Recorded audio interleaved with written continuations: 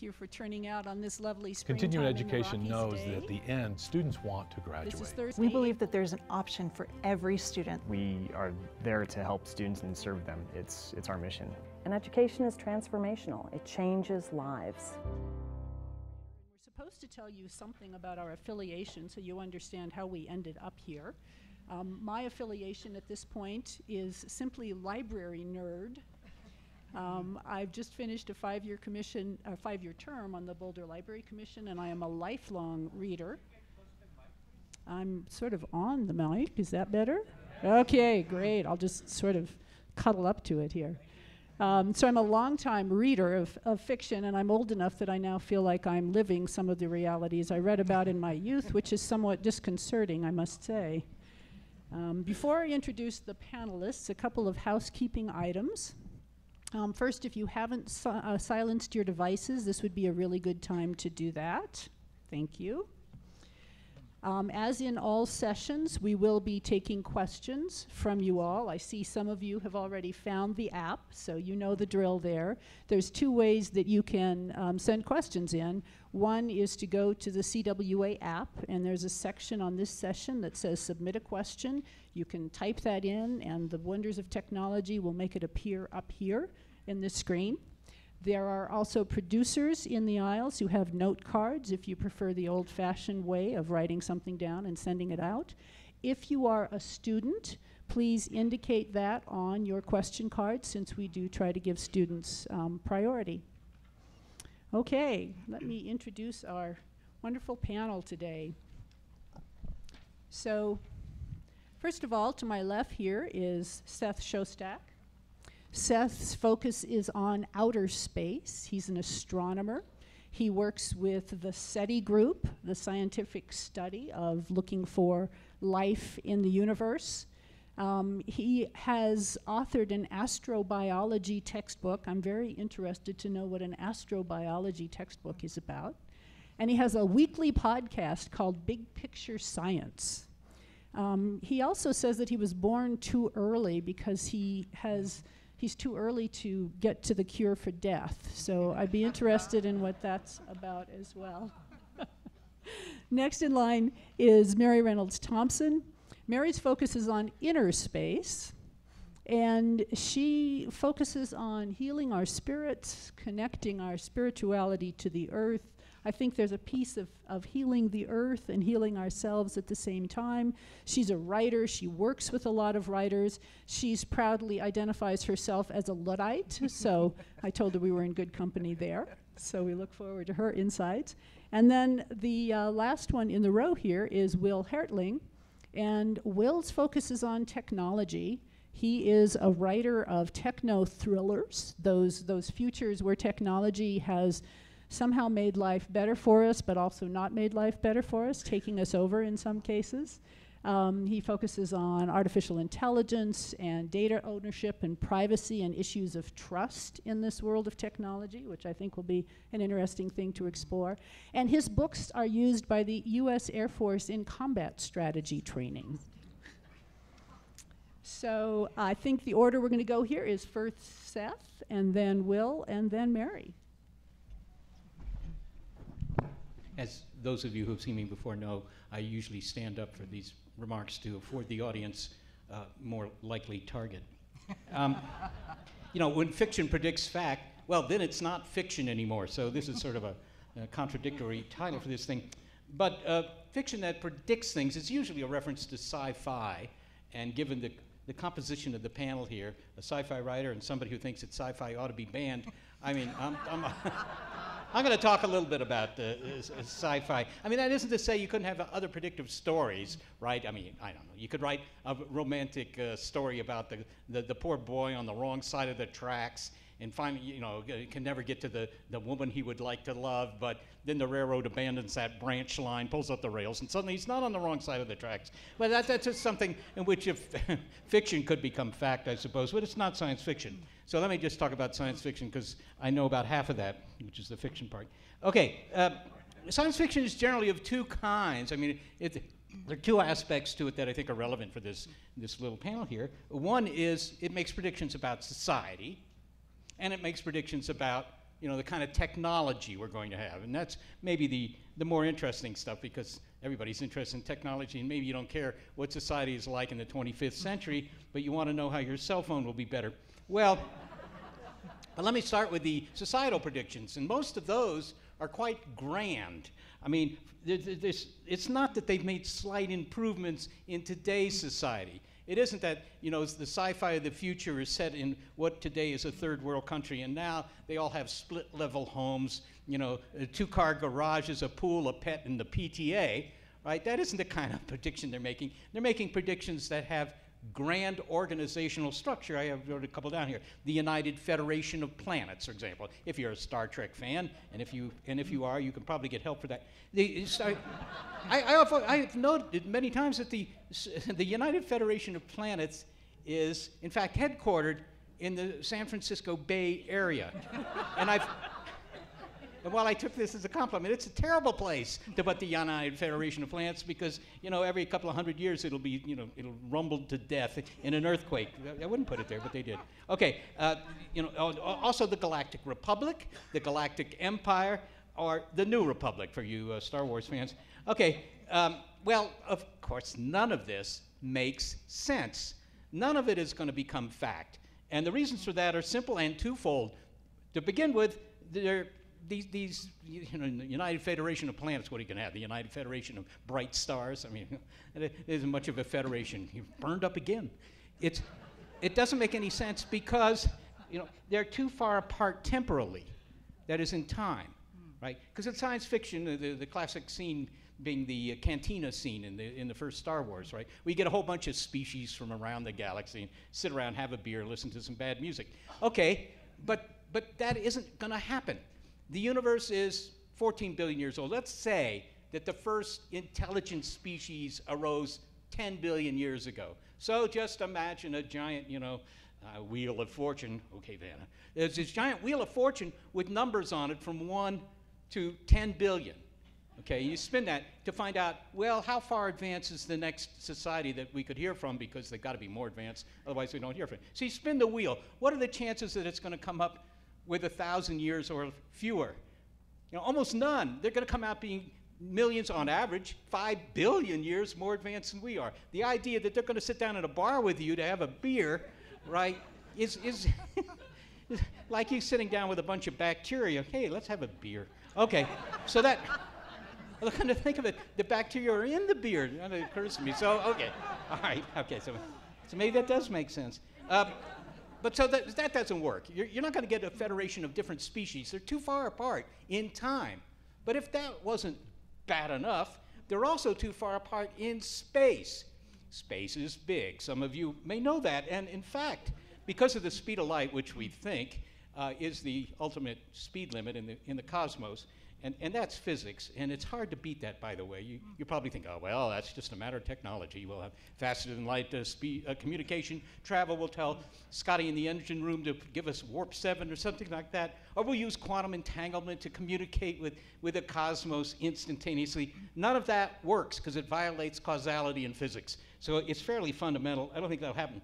And what that means, of course, is that if there's some bad guys over here, right, and I made a list of galactic bad guys. The xenomorphs, the predators, the terminators, the Borg, the Daleks, the Cylons. I mean, they're endless lists, just in case you didn't know where they were. The Daleks, I always figure you get away from the Daleks by just going upstairs, right? Isn't that true? I don't know.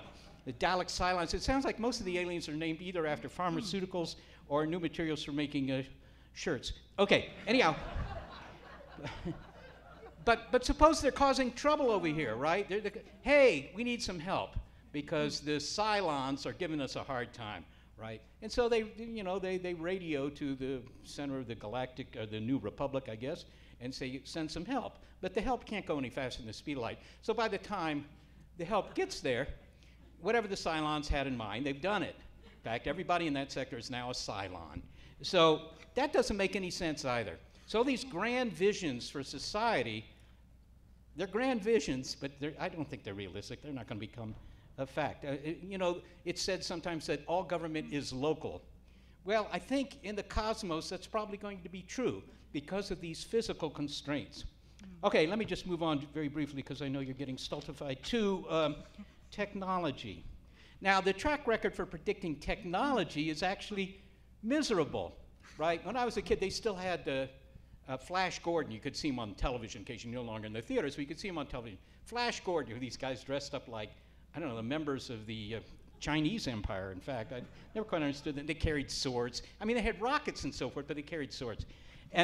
But all the predictions about what the future was going to be like, here's the control cabin of some rocket ship. It has big dials and levers and things like that, right?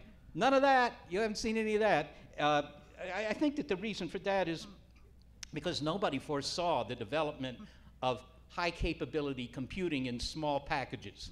And probably the reason that they didn't see that, because if you go to any technological installation, whether it's a power plant or a radio observatory, whatever, there are no big panels with dials and nuts, spinning tape drives and all that. There's none of that. There's just a couple of screens. People are sitting behind screens, just like you, right? Okay, well, and I think the reason they didn't see that coming is because they didn't appreciate what quantum mechanics meant, right? Quantum mechanics made a lot of this stuff possible. That phone in your pocket, it's made possible by quantum mechanics. And the quantum mechanics was developed mostly in the 1920s, the early 1920s. And the physicists themselves that did that didn't even know what it was going to lead to. In fact, one of them was famously said, yeah, this is kind of interesting, this quantum mechanics, but there's absolutely no possible application of it, right? So even he, somebody you'd think would know. That's fewer than 100 years ago, right? So, the predictions are generally bad.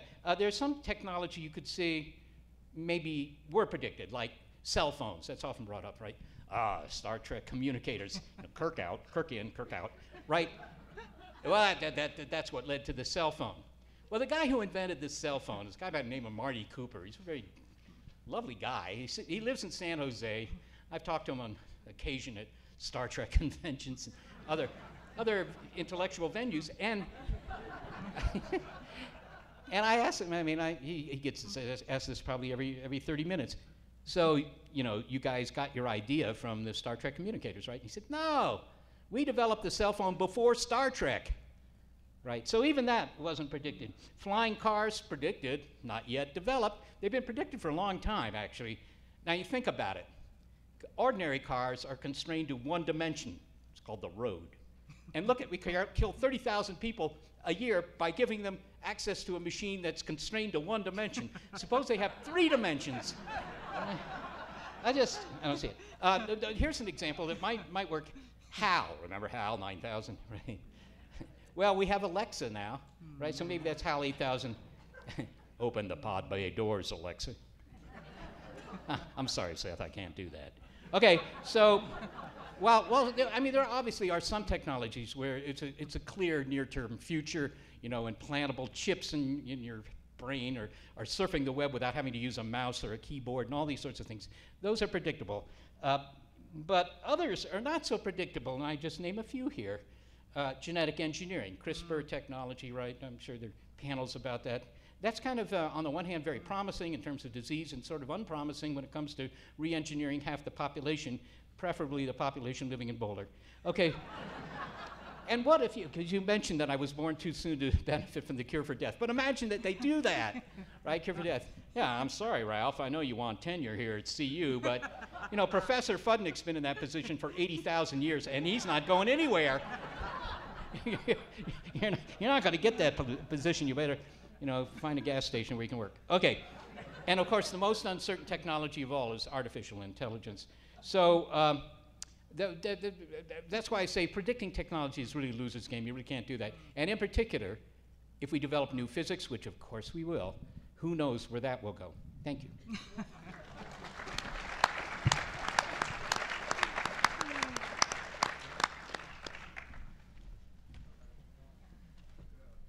Boy, I just want to quit. I don't think I can follow that up. Well, let's see.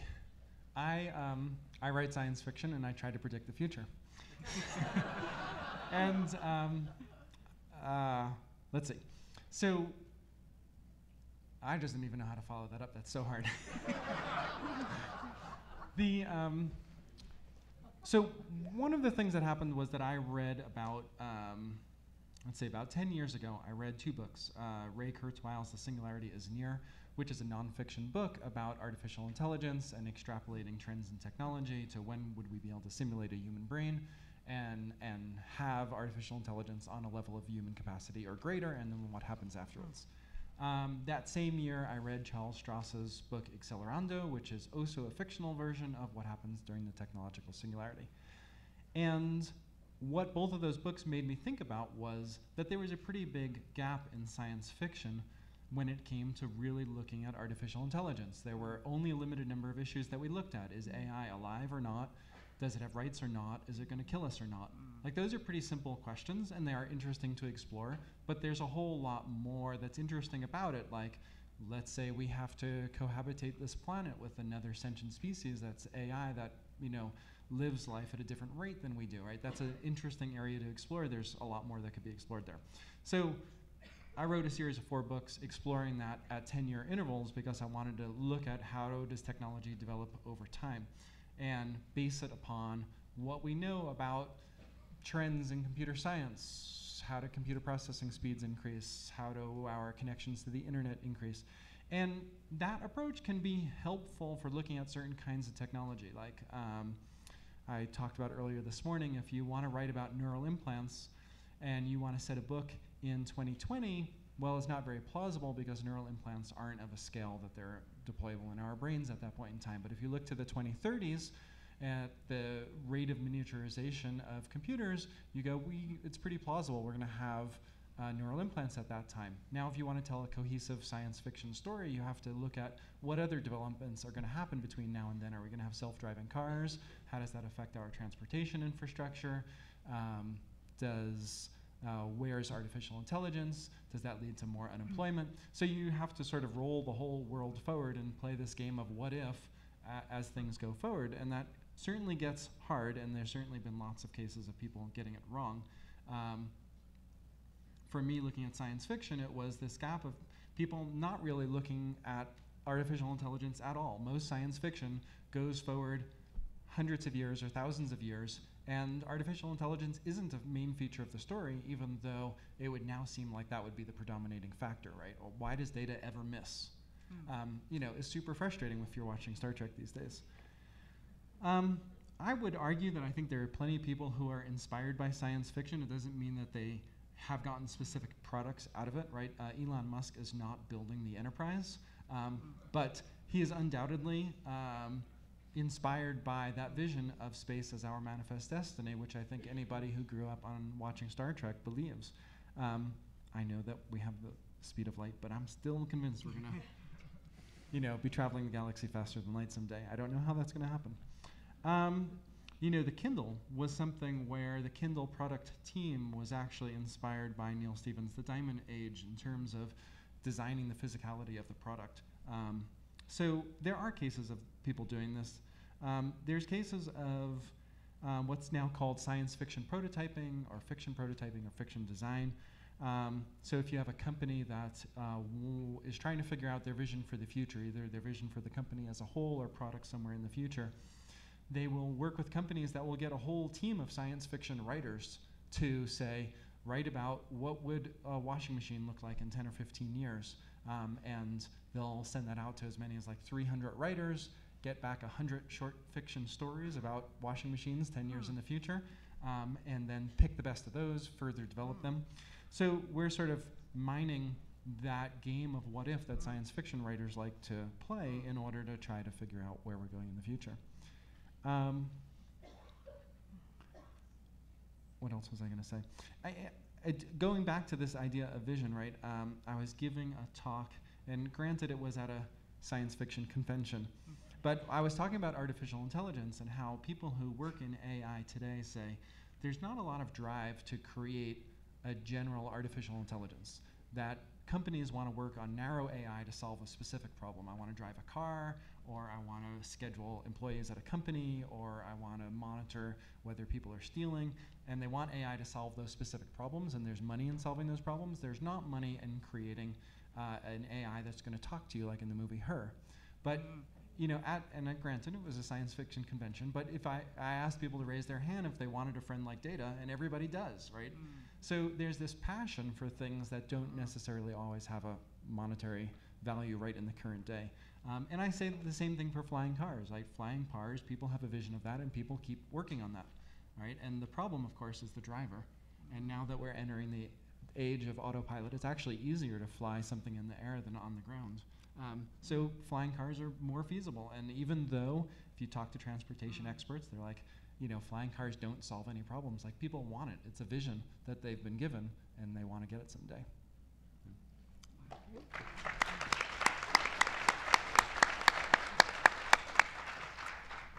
As Monty Python says, now for something completely different.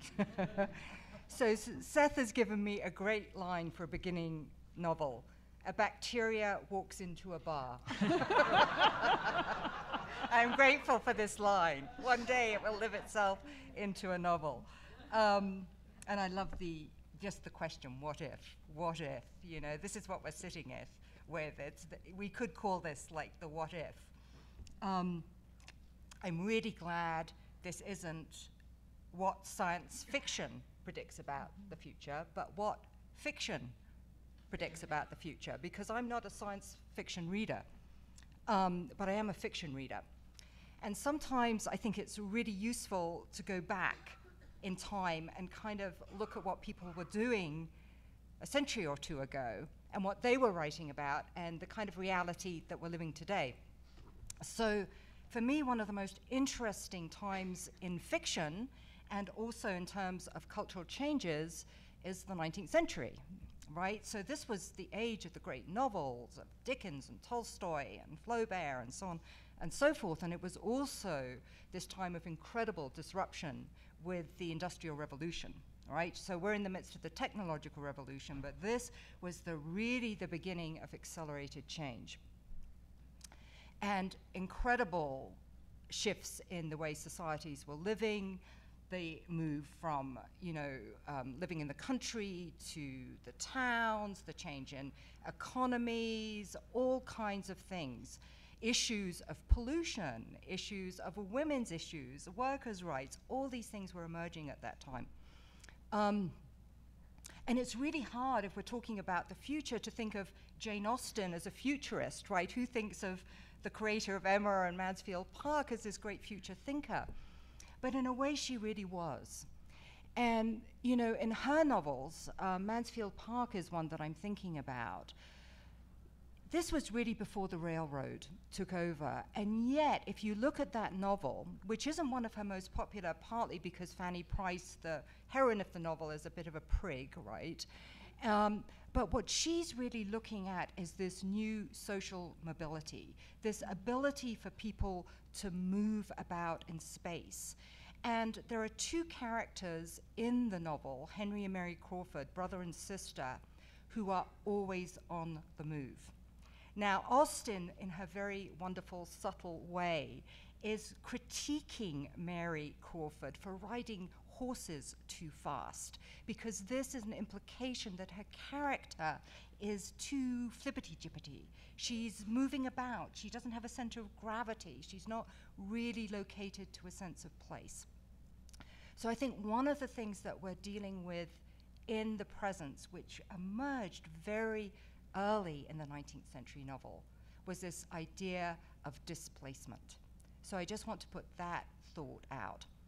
The other is the railroad and the train, which in itself is not only a literal thing, but a great metaphor for change, because we are railroaded. I don't know about you, but I feel technologically railroaded in that I have no choice. This thing is coming at me and it's moving at this incredible pace. I mean, think about it. People were moving from horse and carriage about 10 to 15 miles per hour. By 1829, it was about 30 miles per hour.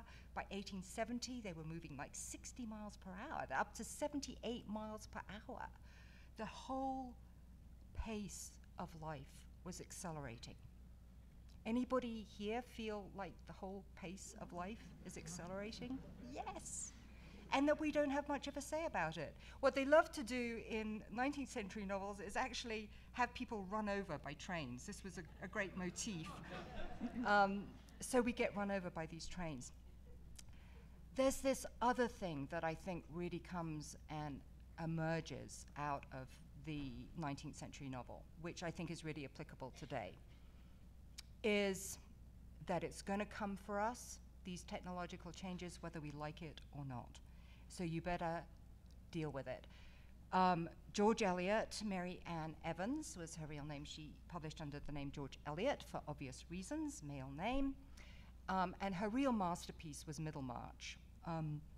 And it was a great period. She was writing it in the 1870s, but it was set in 1829, and she was looking at the whole Reform Act and all of these changes that were happening in society. But she has this marvelous character, Caleb Garth, that she talks about, and he's this farmer.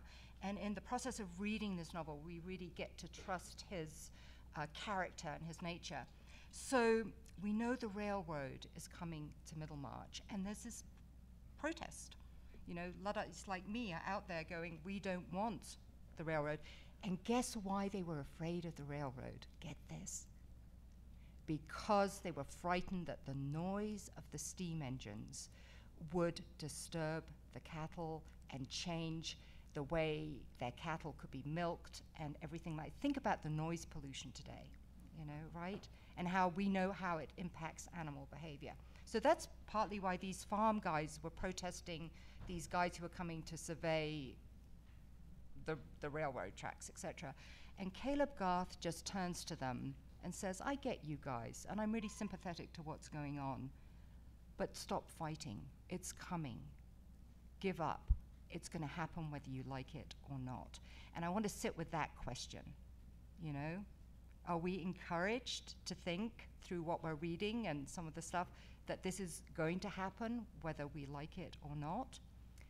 And the third point I want to make is this whole kind of change of power from the concept of God to the concept of science and technology.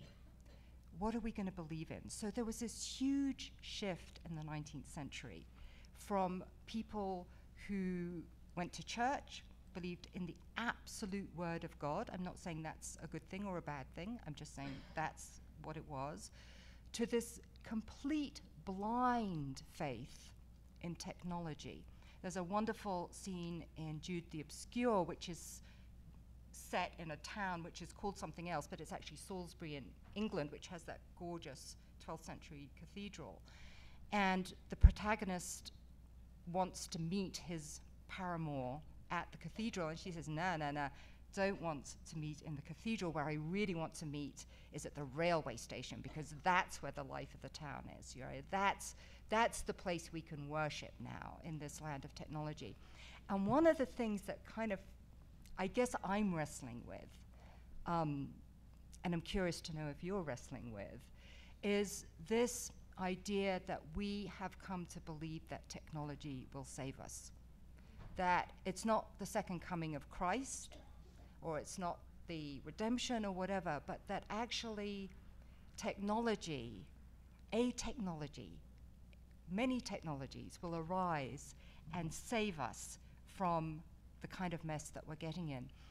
So I feel like if we go back to the 19th century novel, we can begin to see not only the very concrete, real kind of gritty urban social issues that we grapple with today, but also some of these meta issues. So that's me, Luddite.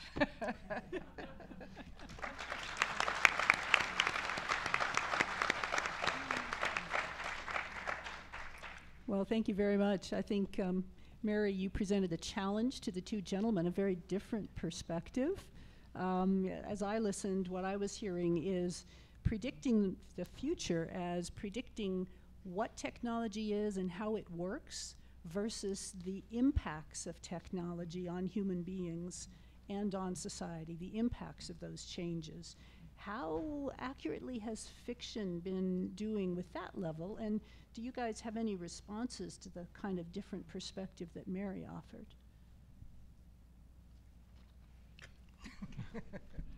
Well, it's usually ascribed to Yogi Berra, but I don't think he was the first one to say it, right? What was it? Something, making predictions is difficult, particularly about the future.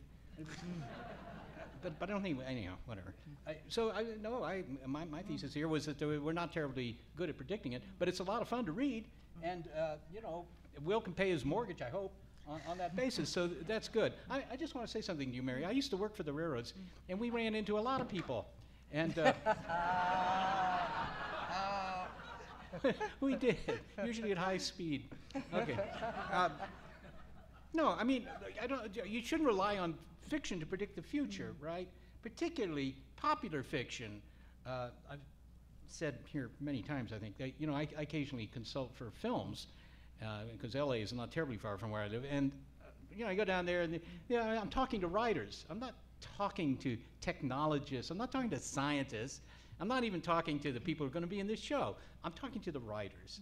And they've got a problem, but, in film, in science fiction film anyhow, the hero is not the character, right? It's not, he's the hero, she's the hero. It's the idea. So they want an idea, right? But there are only a few themes in science fiction, cinema science fiction. Let me clarify that right away, Will, because I know that written science fiction is a far higher caliber than cinema sci-fi. But there are only a couple of themes, like loss of identity, daddy's not daddy anymore, or there were some things humankind was not meant to know. All right, that's, cinema sci-fi, that's kind of anti-science, isn't it? Well, don't study that, Ralph. That's something that mankind was not meant to know, right? There's nothing, I don't think you can stop it. That's my last line here. Okay. Yeah, I'll react to a couple of things there. One of them is I think that science fiction still just has a role to play in getting people aware of ideas and thinking about them and thinking about the implications. When I wrote my first book 10 years ago and I started talking to people about artificial intelligence, people really didn't know that much about it. And I was just happy that people would ask, like, what's the point? Why do you want your books out there? I'm like, well, I just want people thinking about this stuff so that they can have an intelligent conversation about it. 10 years later, I went to a classroom visit yesterday, and the kinds of questions I was getting from people in the audience were way more sophisticated. It's like people's knowledge of artificial intelligence and the role that it might play in the future is way beyond where it was 10 years ago. So that's awesome, and some part of that, right, comes from media. There were questions about the movie Her, there were questions about other movies, so it's like there's a role to play in exposing people to ideas. So I still think it has value, even if it doesn't have predictive power, just because it's, again, causing us to all think about those what-if things. From a stopping technology perspective, right, historically we don't have a very good job of stopping technology. But I do believe that we at least have the chance to try to influence it, right? If we are aware of it and we're thinking about it, then we can influence it. So we could maybe direct where the railroad goes. We're not going to stop the railroad, but we may be able to pick where it goes to minimize the impact on our livestock, right? And the same thing comes from thinking about technology before it actually gets here. So lots of people think it's ridiculous to talk about general artificial intelligence and a singularity because that's still so far off. And from some perspective it is. There's more pressing issues to think about. But on the other hand, if it does come someday, 20 years out, boy, we sure better have been thinking about it now in order to be prepared for that day. The chair of the AI department at Stanford told me that by 2050, a machine will write the great American novel. So. Yeah, so I love what you said, Will, about we need to start the conversation, and I think that that's really important. And actually, I think sci-fi is an incredible genre. So I do want to be clear on that, because it does bring these things. And I love what you said, is that we can have influence. But I really question. I mean, I just do question this idea of we can't stop it. I mean, I don't know. I mean, not that I don't want to stop technology. I mean, I'm not somebody who thinks that our lives would be better off if we went back, thousands of years and we didn't have. I mean, that's not what I'm saying. But I think it's very disempowering to have all these technologies really sort of forced upon you without a democratic process where there is conversation, where exactly as you said, if this technology is introduced, this is the kind of impact it will have, and let's look at the natural environment, the human environment, and see where these technologies intersect. And I think this idea of it's just going to keep going, which is such a modern concept anyway, it's like it's on the run and it's just going to keep going, is, I don't know, I think that's one of the things that we should be questioning. Is that really true? Let me ask you this, Mary. I mean, Lordy. you're not feeling well. You go to the doctor, right? Yeah, but that's what, I agree. All right, right? Yeah, Yeah, it could be a human doctor, some guy is, some woman is sitting there, been sitting there all day, kind of, bored with the whole business, needs to do her email, whatever. And you ask for a diagnosis, and she does it on the basis of what she has seen for the past 5 years, the symptoms you present. Whereas if you ask the computer has all diseases, all known diseases in its data banks. And maybe it has some AI, right, machine learning, something like that. And it can make them, and this has been demonstrated, it can make a better diagnosis. What are you going to choose for? You see, I think that's a false choice.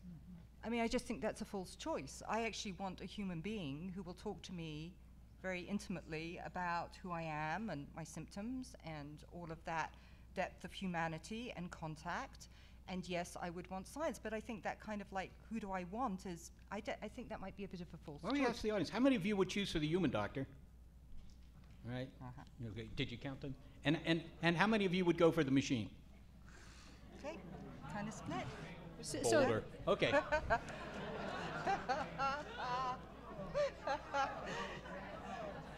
So let me ask a question.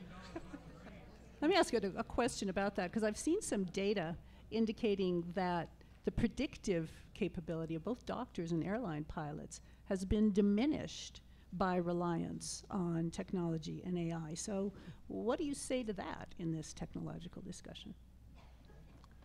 Yeah, so that's an issue, and I think we see that also with like the advent of self-driving cars, where we have sort of assisted technology where someone thinks that they're turning over control to their car, but the car's not really capable of handling all the conditions that come up, so now they're less attentive to what's going on the road, and they're actually in a worse position than they were before. So there's definitely this period of time where things get worse. But right, long term, I think I'm going to trust an AI to fly my plane or drive my car more than I'm going to trust humans.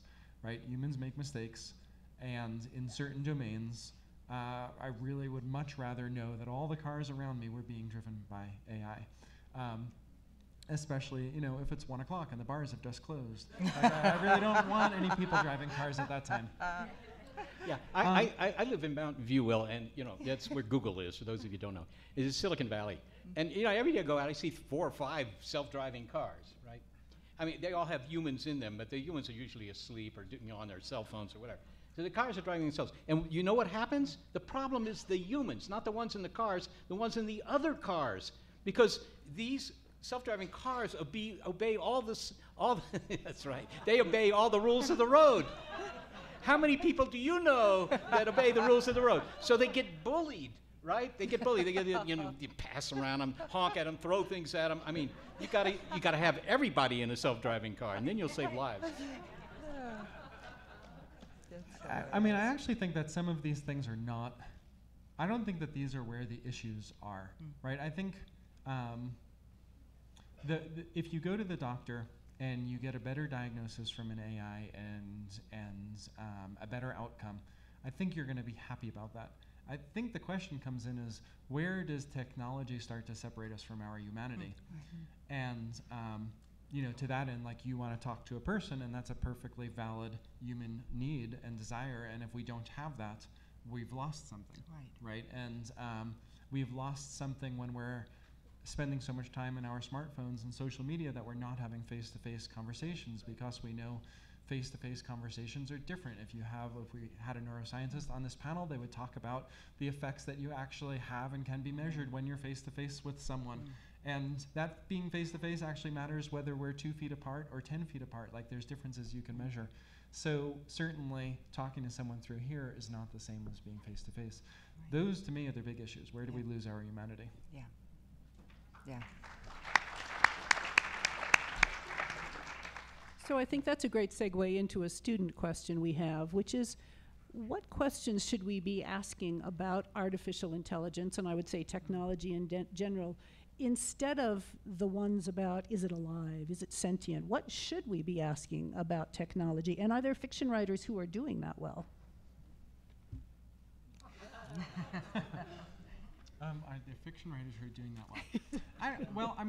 I loved, there were two AI movies that came out. One was Her, and the other one was Ex Machina. And I thought that they were relatively close in time, I think. Maybe not at the same year, but maybe 1 year after the other. I thought the movie Her was really great because it didn't require technology that doesn't exist. Like, we're not going to make humanoid robots anytime soon that are going to pass for human. But it asked a much more basic question, which is, can we fall in love with an AI? Can an AI fall in love with us? I think those are great questions to explore. I think we probably all know somebody who's fallen in love online without ever meeting somebody, right? So we know that that's possible. So that to me is a great scenario, and I like that kind of fiction. Ex Machina is a great story, but it's so implausible to not be super exciting, not super useful in terms of understanding the near future. I don't know if I answered the question or not.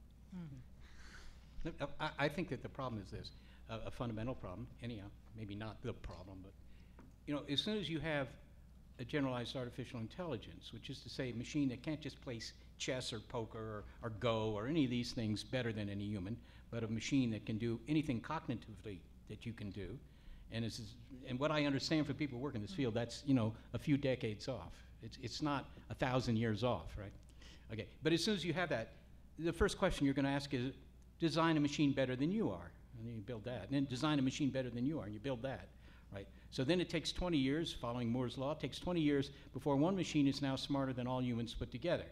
Okay. Now at this point, I think that the problem becomes, the real question you're going to ask at that point is, can I pull the plug here, right? Can I turn this off if I don't like the results?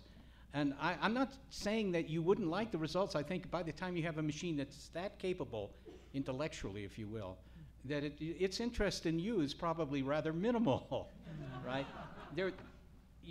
You all may know, there was a story by, well, there you go. Where's my machine? Okay.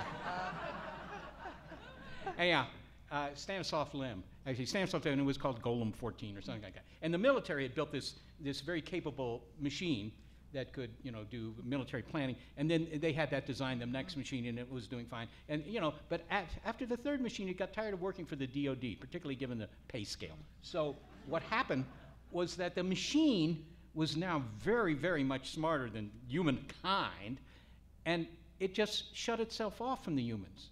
It had nothing to do with them unless they tried to turn it off, in which case it would kill them, all right? And it was sitting there humming, it was doing something, but nobody knew what it was doing. I think that may be the ultimate AI, because in the end, if the trilobites were able to develop humans, invent their own successors, let's invent humans, or fish, at least fish. But if they could have invented humans, we wouldn't care much about the trilobites anymore. So I think that the big problem is, what do you do about an AI if you don't like it anymore? Yeah, I think as you point out, it's kind of like, it's this edge case. At some point in time, the AI is so advanced, they just don't care about us. And it's not even worth their time necessarily to wipe us out, because they'll just go wherever and do whatever they want. But it's that period of time when, it first comes out, or even before we get to artificial general intelligence, right? Like, as we're talking about, like, the issue with self-driving cars right now is often the case that they're not smart enough, right? We want them to be smarter. The same thing is true of AI. Once it gets smart, it's going to solve useful problems for us. This was a question yesterday, actually, like, why would we want AI? Well, we have a lot of serious social issues that we need to fix that AI could potentially help us do, and it can drive advancements in medicine, it could drive advancements in material science and sustainability, right? So we want those benefits. It's just about how do we mitigate the risk along the way. Yeah, and I love what you're saying too, because I think one of the questions is, what are the questions we ask of AI? but then what are the questions we ask about what is it to be human? So I think that those two sets of questions really have to be brought up at the same time, because there's this sort of, I don't know, merging and this idea of something that's evolving out of our vision and intelligence that then sort of takes over, and how are we different, and what makes us different, if anything. And I think that if we can hold the tension between getting way more I mean, we know nothing about human consciousness. I mean, we know about Mars, we know about this, we know about that, and yet we know so little about our own human consciousness. So out of this human consciousness, we are developing these extraordinary things that have such power to shape and shift the way we evolve or stop that evolution project of the human thing. So it seems to me that there's an equal invitation to get deeply, deeply curious about, as you said, the inside spaces too. And as one of the questioners in the audience said, is there a point with all of this technology, AI and others, where human beings simply become obsolete? That's a future that I think is presented in fiction. We have a number of questions about the dystopia that appears in so much in fiction today. Let's talk about that. Where is this technology going in that dystopian sense? And I was laughing, the Ebert Interruptus this year is WALL-E, which, if you recall, and that's a dystopian movie, right? It's a jolly movie, but humans have become, they've lost agency and, you know, polluted Earth and all this kind of stuff. So let's talk about that a little bit. Kind of a trashy movie. It is kind of a trashy movie. Well, what, entertaining. Look, the average lifetime of a species on Earth, just historically, is about 1 million years, right? I mean, there are exceptions. Sharks have been around for longer, but you know, there are plenty of species that haven't been around even that long. So 1 million years, I mean, Homo sapiens is now 300,000 years old. I know you're having parties about that. But if we invent really good AI, you know, maybe Kurt Swile is right, and you're going to upload yourself into a machine and enjoy, an infinite existence without the bother of having to deal with a body that, you know, kind of breaks down after 30. I don't know. I mean, I'm sure that T-Rex could have sat around, you know, having a smoke and thinking, what's going to be our future? How are we going to ensure that T-Rex stays around for a long time? Meanwhile, there's this, meteor coming in. I wouldn't worry about it too much. You know, I think what's really interesting about fiction is that for the creative mind, dystopianism is so much more interesting than utopianism, right? I mean, it's like, I went to that wonderful exhibit at the Fisk Planetarium yesterday called Entopia. I think it was called Entopia. And they talked about choosing the images that they showed. It was this multimedia experience, and they had all these amazing images with music on this gorgeous sphere. And they said that they actually, as they were choosing the images, they were much more interested in the dystopian ones, the ones that were kind of chaotic and a little brutal and not so pretty and everything like that. So what that made me think about was, beware, because creative people and fiction writers are going to be drawn to a dystopian vision because it's just juicier, right? And the utopian is all orderly and pretty and we can just sit and look at it and So there's something in us humans and us creative human beings that kind of choose the chaos, and just to be aware of that and what that means. And does that make dystopia a more likely outcome, or is it just one that's more creatively interesting to engage in? There was a panel I was on this morning, and one of the panelists was talking about anti-vaxxers and how none of them are out there trying to harm their children. They think that they're trying to make the best decision possible for their children. They're taking in information that happens to be incorrect, but they're using that information to try to make educated decisions about how to make their children's lives be the best they can. And utopia, utopias, the idea of a utopia is it's somebody's vision of making life the best that it can. But every utopia contains a dystopia, which is what happens when we get there. And I think a perfect example of that is people look at artificial intelligence to replace jobs currently being done by humans. Right? 5% of the jobs in the United States basically involve people driving vehicles. At some point in time, all of those jobs will be artificial intelligence. Well, there's 5% of the jobs. You know, and that's at one end of the spectrum. And you go, well, maybe if I have a job that requires more intelligence, not going to be replaced by an AI. But you look at doctors, and you'd say, well, doctors are a very educated job, and yet that's another case where we say we're going to replace those jobs with AI. So a ton of employment opportunities are going to start to evaporate. Now, in the past, it's always been the case that one profession going away has led to the advent of other professions coming out. And people have always feared that we would sort of go off this employment cliff, and it hasn't happened. But we've also never had sort of this wide scale technology. If you have a cotton gin, it's not replacing thousands of different kinds of jobs, it's just replacing this one job, right? AI has the potential to replace thousands of different kinds of jobs. So then what this comes down to is, what does life look like if people don't have jobs? And assume that your material needs are met. Assume that you still have money. There's economic magic that makes this work. But assuming that you still have your material goods, you still have food, you have shelter, but you suddenly don't need to work.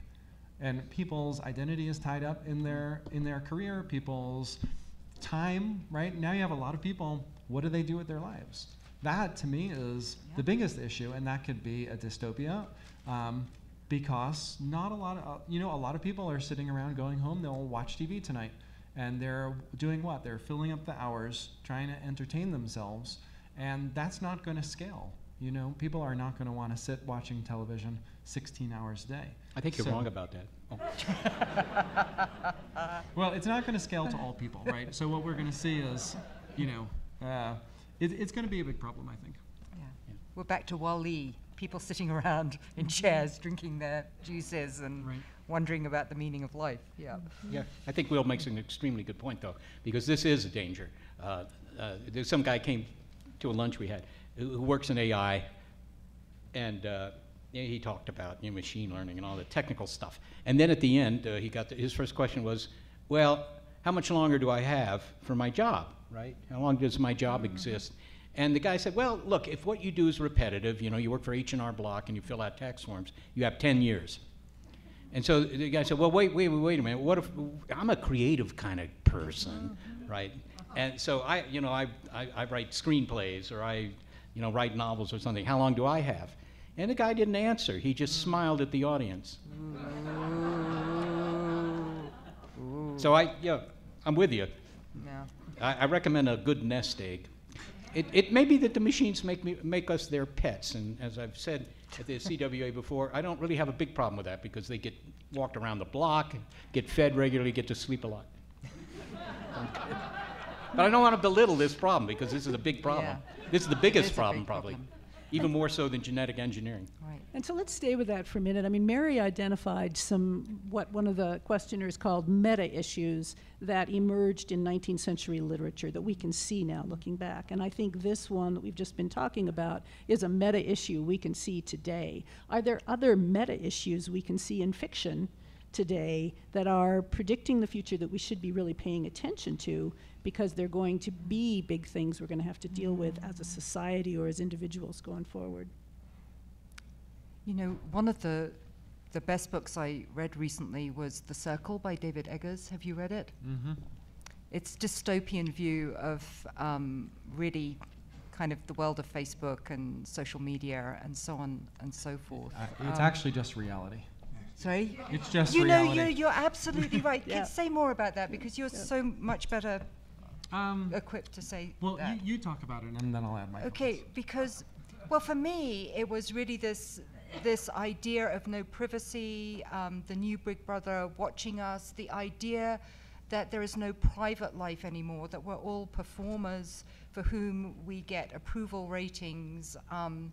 And there's a wonderful scene in it where the protagonist makes love with this guy, and afterwards, all he wants to know is whether he gets a thumbs up or not. You know, it's just like, and she's like, this is not appropriate, and he's like, well, did you like it? Do I get a thumbs up? You know, and so, and but this sense too of this almost cult-like running with the pack, so that you have to conform now to be a performer within a big show in which everything you do is observed and rated. I mean, that's what came through for me. I'd be really curious what you have to say. No, I totally agree with that assessment. Yeah. I mean, it's about the gamification of every aspect of life, turning everything we do into something that's rated and monitored. And all of those are based upon the assumption that only a few people can rise to the top and everyone else is not at the top. Right. And that's fundamentally a problem. And we see that today with social media. We see that people create these sort of carefully curated images of their lives to try to make themselves feel better by getting that short-term dopamine hit from the likes on their posts. But what they're creating is not a realistic image of their life. So they have an internal sense of dissatisfaction because they know that that's not real. But meanwhile, it makes everyone else who sees that feel like their life is pale and shabby by comparison. So they feel bad. So it's making everybody feel bad. And that's us doing it to ourselves, right? And then you have things like the Chinese government creating a social reputation system for their society as a whole. And this just further exacerbates the problem significantly. So, building on that with a student question, are authors like the author of The Circle and Ray Bradbury, who was one of my favorites growing up, are they intentionally writing to warn us? And should we be paying attention to them? I mean, does fiction both predict reality and create reality? How do we react to that? One of the quotes that I've heard, and I don't know where this comes from, is that science fiction doesn't predict the future so much as describe plausible possible futures, and we decide where we want to go.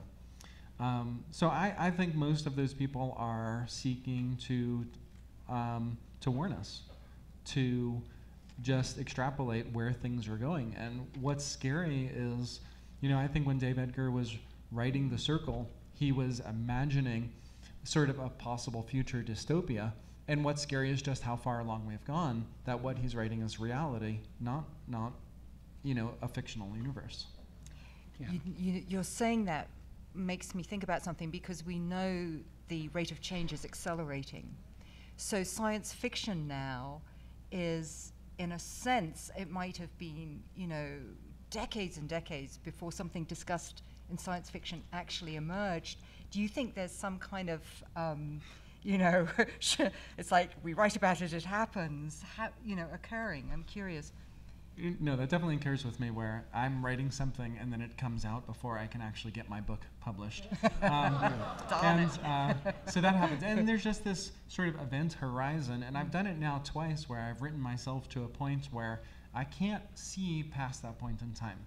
Like, I just have no idea what comes in. Anything that I try to write past that point in time, I just can't. It just doesn't feel real to me. So I think a lot of science fiction writers are facing that unless they're really choosing to write fantasy, right? Like Star Trek is fantasy because of the number of rules that it breaks about the world.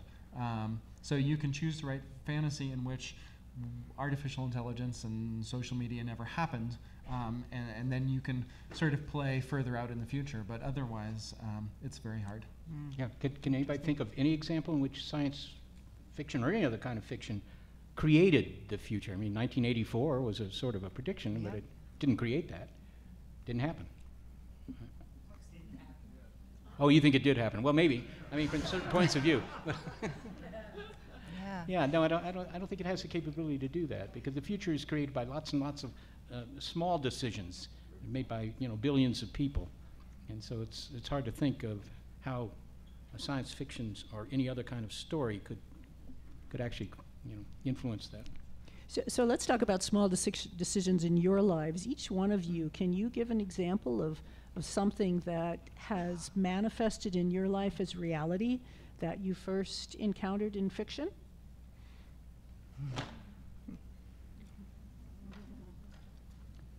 Well, finding a girlfriend. I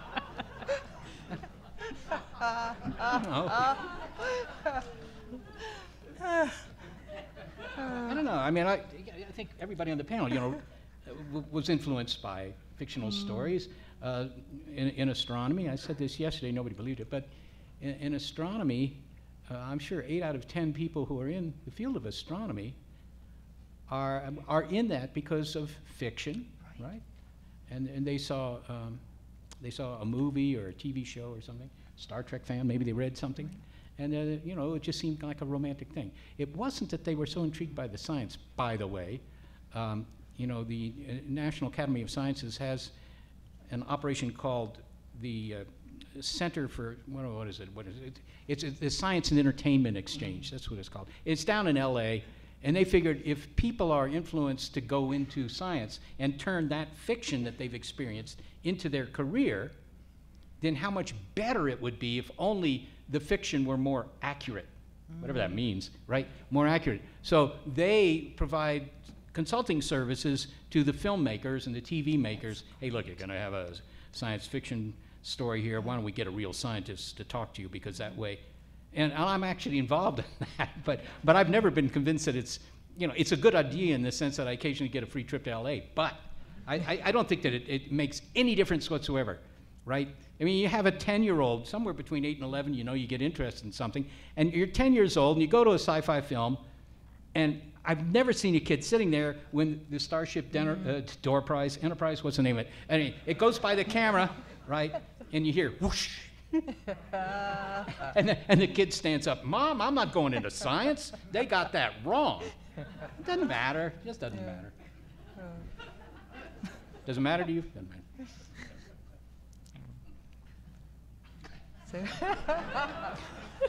I'm just sitting with the question about, fiction's so influenced my life. Stories, I think, affects us all deeply, and we discover who we are and what we're passionate about, or everything. But your whoosh took me off, Seth, to being a little girl in a movie theater in London, black and white movie with a comedian called Peter Sellers. I don't know if anyone's familiar. He was part of the Goons. So at the end of this movie, it's meant to be really, really funny. Somehow, Peter Sellers, in his full astronaut outfit, is left floating above the moon, and everybody else has disappeared. And I still remember that moment of sitting in that movie theater, watching everybody with their heads rolled back in glee and laughter. And I'm thinking, this is the most terrifying, horrifying thing that's ever happened. So this might be why I'm a little Luddite. Yeah,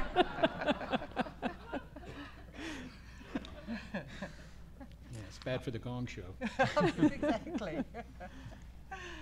Will you remind me of the question? Just is there anything in your own personal life that a fiction, either a personal imagining or a fiction, that has manifested as reality that has been important for you? My favorite fiction was the cyberpunk of the 1980s. I love it. I still love it. I go back and I read it all the time. To me, it still describes a time period that's just like 20 years off. Even though I thought that in 1985, and it still seems just 20 years off in whatever year this is. So I don't know if we'll ever get there or not, but in a lot of ways, it always feels like that's the world that we're creating. So I don't know. I think about it pretty much all the time. So it sounds like on some level there's something that's formed us, whether it creates reality or not. It certainly forms our reaction to it. I think we have about 5 minutes left. Is that correct? Do you guys have any final thoughts you want to say, or do you want me to try and find a final question here? Yeah. So trying to find one that will maybe leave us on an upbeat note.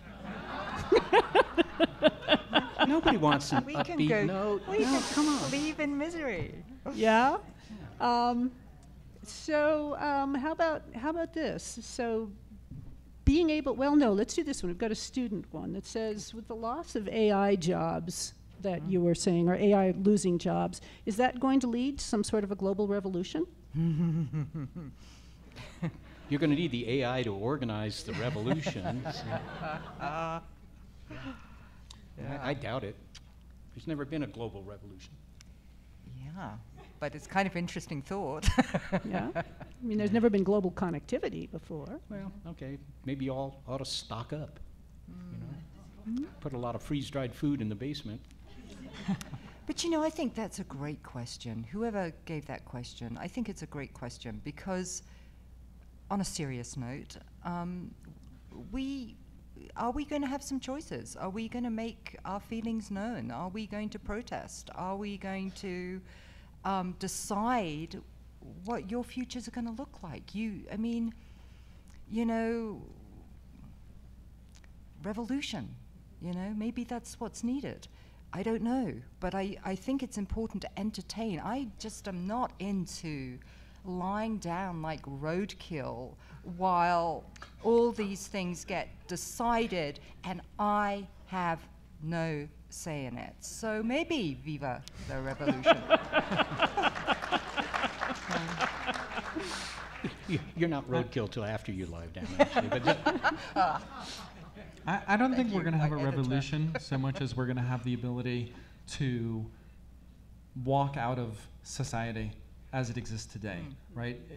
You know, if we have this sort of post-scarcity future where the AI is making everything and you don't have to work, and now you want to choose what your level of engagement is. I mean, there are people today who don't want technology in their lives, right? And they live their life intentionally without having it. So if you want to go live on a commune on an island in Canada, you'll go do that, and you'll be surrounded by other people who are enabled to do it, and it may be more possible because there'll be less financial incentive to have to be part of mainstream society. So what I think we'll see is just people splintering more and creating the subcultures that they want and having the relationships to technology that they want. I mean, that would, to me, would be the most optimistic outcome, is that people get to choose the lifestyle that they want. yeah, Mary, I mean, you know, there's an awful lot of literature out there right now, and I'm sure there have been panels about it, about how looking at small screens is, you know, destroying youth, whatever, right? And I'm sure that the students here, see, you know about these stories. They know about, well, this is probably not good for me, but hey, you know, you think there's going to be a revolution where they all rise up, we're trashing our phones, that's it. I don't see it. I don't think it will happen. The future will tell. Yeah. Who was it who said the future is now, it's just not evenly distributed. Yeah, there you go. So will there be any role for serendipity and free choice in the future? Yeah, of course. Yeah. Well, I freely chose to say that. Yeah? Yeah? Of course it will be. Yeah? Yeah, the machines aren't going to run you. Well, but as we're limited, I mean, this is a question from the audience. Are we going to lose serendipity and free choice as our world is increasingly taken over by forces that are determining our future, whether those are technology or, you know, the increasing issues we have with climate and loss of We're ecosystems? certainly not going to lose serendipity. We lose free choice in some ways and we gain free choice in others. I mean, right now, right, to participate in mainstream society, we do end up getting tied to our devices because we have to communicate with people, right? I want to be connected with friends and family, so I have to be on the social networks that they're on, right? I have the option to choose to opt out of these things, but they come at a cost, and sometimes a very considerable cost I might not be willing to pay.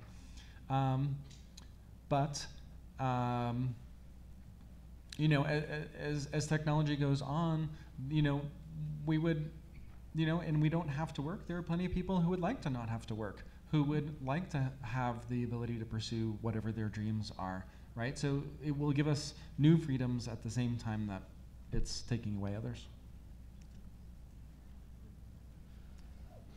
So let's end with this one. If those who go to church go to praise God, do those who praise technology go to sci-fi conventions? And if not, where do they go? I think that's great. We're all looking at you, Seth. they go to the App Store. Yeah, I don't know. Maybe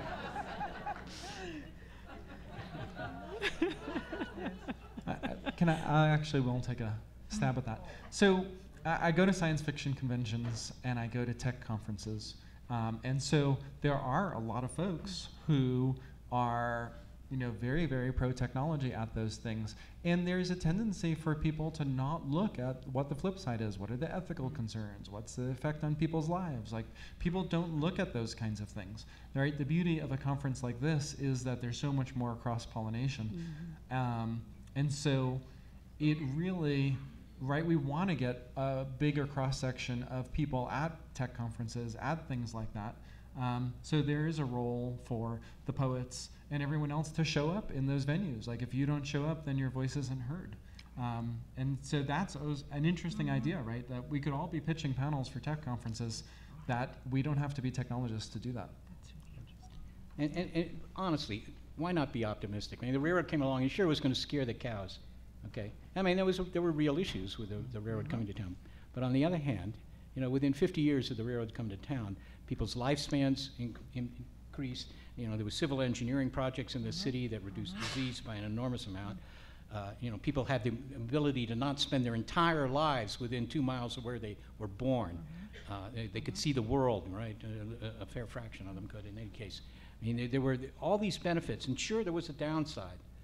But you have to look at the big picture and not say, man, these cell phones are really terrible for you. I mean, it's my view.